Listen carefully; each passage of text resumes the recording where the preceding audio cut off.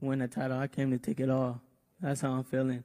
And so Saturday night, I'm going to have to make an example of old boy.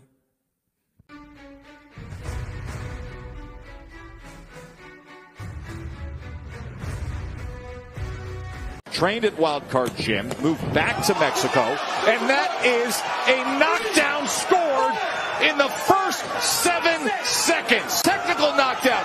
Cabrera is all over Flores early. Look at this. Cabrera said he would be more offensive, that he would press the action, not be as awkward. Step to Flores, and he's got him in trouble. Trying to punch back, but instead he goes down for the third time. 7, 8. Step to your gloves.